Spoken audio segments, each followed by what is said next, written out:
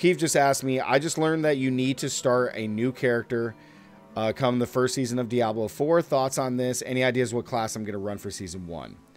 So, here's the biggest issue with seasons. This has happened in Diablo 2, Diablo 3. You've always had to start a brand new character, right? You had to start all over, grind through the game, and level up, do the progression. Everything is brand new. You have to do it all over again. Now, they are doing some really cool things to help you out in the start of the new season. So, on any account, hardcore or softcore, if you have the entire map explored, you won't have Fog of War. So, you won't have this show up. And then as far as your altars, see how they're all blackened out? If I have all the altars completed, then I will have all of these grayed out at the start of the season. I will keep all stat bonuses. Okay. However, my Renown, I'll still have to level this up again. So dungeons will be reset, as well as strongholds will be reset, and side quests. Okay. So you're going to have to do all of that in the season. So those things are really good. Shout out to the devs for doing that in the new dev talk that came up a few days ago. Waypoints, you will also have waypoints to the main cities. Okay, so like when you start a new character, you're going to have the main city waypoints, but you will have to get side waypoints just like these ones that are not main cities. You will have to do them all over again. Part of me wants to try the world boss so bad. Now, with that said, those are all really good things. Okay, I think that's awesome for every new season that you'll be able to keep those things. However, just like seasons in the past, you've had to restart a brand new character. You've had to do this. Now, in the past, like for Diablo 3, it's not that big of a deal because of how fast you can level. Like, even if you weren't super efficient in previous versions of Diablo, Diablo 3 specifically, or even Diablo 2 for that matter, like you can level up to 70 really fast, access the end game, start getting your Paragon points, and then you get your set build, and that's what really elevated you to be able to farm out the rest of the season. You could do this in a day. Even if you're a casual player, you could do this in a day.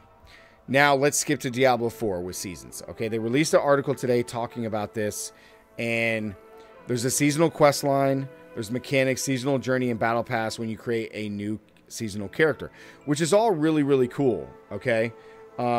This model, though, is going to be very similar to Diablo 3's. But when we talk about making a new character in Diablo 4, the leveling process in Diablo 4 is very slow in comparison to previous games. Like 1 to 50 isn't bad, but if we're going to have 4 seasons a year, because each season is 3 months, you know, even if it took you the 150 hours to, let's say, get to level 100, I mean, that's going to be 6 weeks. It's going to be 7 weeks, almost 2 months of your journey just to get to level 100. Now, obviously, if you're being efficient, you're doing all these things, you can get there a lot sooner. You can probably get there in 80 hours, you know, especially if you're in groups. So, but even then, the fact that you have to restart a brand new character each season does suck. Okay, it does suck. Especially when you've already played multiple characters. Like for me, I'll even show you, like I go back to town real quick. I'll go to into here real fast and I'll just show you. I have multiple characters. Now, once your seasonal character is done, the season's all over, just like in previous games, your seasonal character is going to become a normal character and it's going to go into the Eternal Realm. But apparently they are going to make it contribute to future seasons somehow. They haven't really said what or how or what's actually going to be contributing. I don't know if it's more renown points. I don't know if it's more gear. But like, for example, I have one level 100 character in the Eternal Realm. I have my hardcore character, and then all the other 4 classes I have at 50. So now I have 6 of 10 slots used. So now I'm going to make a brand new character for seasons. This is going to take up a slot. Now I'm 7 out of 10 slots. When that season ends, he becomes a normal character just like these ones. All right, now we're in season 2. Now I'm going to make another character because we can't rebirth. So that really sucks, because in Diablo 3 you could rebirth, meaning I could take this necromancer that I've already played, take all of the gear, all the items off of him, rebirth him and start him at level 1 and do it all over again. So That was cool, but now you can't do that. So now my slots are going to fill up very quickly. And when you really think about respecking, which is a huge issue, like respecking is a huge issue in this game because of how much it costs. And even if you don't respec, let's say, and you keep one single build the whole time, and maybe you change skill points here and there, which won't cost you a whole lot. The other huge issue is changing affixes or stat priorities on your weapons. That costs a crap ton of gold. I mean, there's people that are up to 10 million gold just to re-roll one stat. Meaning if I change damage to close enemies and I re-roll it 10 times because I'm trying to get crit damage, I'm up to 10 million gold just to re-roll it. So, I mean, it's almost worth not re-rolling and just trying to find an item with it on there. So, like, that's a huge issue. But now I'm going to have all these different slots filled. And some could argue, well, you know what? I'll have one slot for this rogue that'll be barrage or my ranged build. And then I'll have another slot for a rogue that takes up and does melee. And that's cool. But now you're limited to 10 slots. So eventually you're going to have to delete characters. You're going to have to do that, and then all that time is just 100% wasted, right? So, and when you think about it from a casual perspective and how slow it is to actually level, 1 to 50 to me is not bad. You can get to 1 to 50 really quick. Like, that process is pretty fast. 50 to 70 is the funnest levels for me, but that grind is still kind of slow.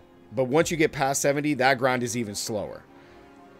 So for a casual player to want to always restart a brand new character in seasons just to experience the new content, the new themes, all the changes to, you know, gear, legendaries, the classes, all those things, I think initially they're going to say, well, screw that. I'm not doing that, so I'm not going to play seasons. And if you choose to do that, that sucks because you're really limited on content then in the long game, right?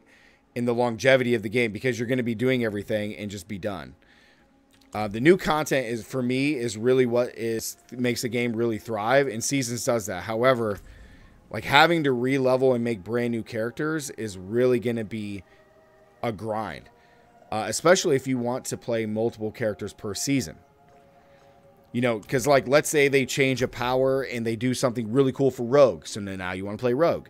But they also change something really cool for Barbarian. Well, what's the likelihood of a casual player or even a decent grinder to get both of those characters to level 100 to really experience those changes? So I don't know how they're going to do things that way.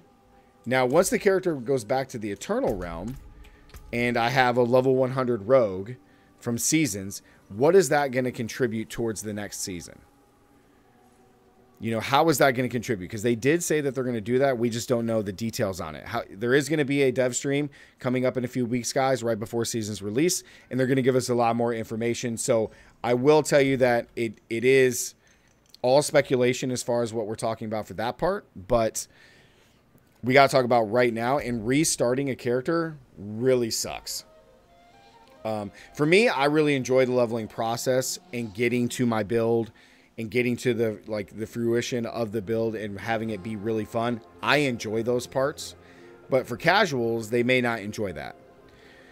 So in the past, I haven't minded restarting because it was so quick to level up and you could restart multiple characters and it wasn't too bad. However, this process is going to be a lot longer than that. So I don't know exactly how I'm going to navigate seasonal content. It may just be, you know, playing one character each season to level 100 and then, you know, having subsequent characters. Because, you know, there is the power leveling. There is all that you could do, right?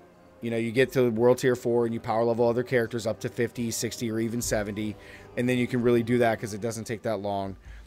But even with that, you're still taking up all those slots, and then they all transfer over, and you're going to have to delete anyway. So I'm not really sure what they're going to do. They've also talked about, Joe has talked about in a tweet, talking about that they're going to bring, or not that they're going to, that they're talking about bringing a closet system here for not just our wardrobe, but for us to do builds and switch between builds. He has already talked about that, which is absolutely fantastic.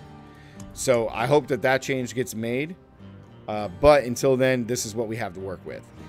Now, outside of that, to answer your question, which character am I going to play at the start of the new season? At the current game state, I think I want to play Sorcerer. I think Sorcerer is going to be the build that I'm going to play going into Season 1. I am very, very antsy about playing Ball Lightning. I really want to play that build, and it just seems so fun. This is all, you know, pending changes and patch notes that we're going to get right before the start of Season 1. But until then that's what I want to play is Sorcerer. That's the next one that I really want to grind into and just have an absolute blast with. So with that said, I mean, I think overall it does suck that there is no real way to level faster and have to start all over again. I think for a lot of people that it's going to suck. However, the additions of the Fog of War being lifted, having altars, having waypoints, having a certain amount of renown that is going to be carried over, I think is very, very good for, like, that gives you just a humongous boost into the start of the new season. So, but those are my thoughts, guys. Like the video, comment down below, tell me what you guys think about having to restart in Season 1, and make sure to subscribe if you guys are new, and as always, stay gaming. Catch you guys in the next one. Peace.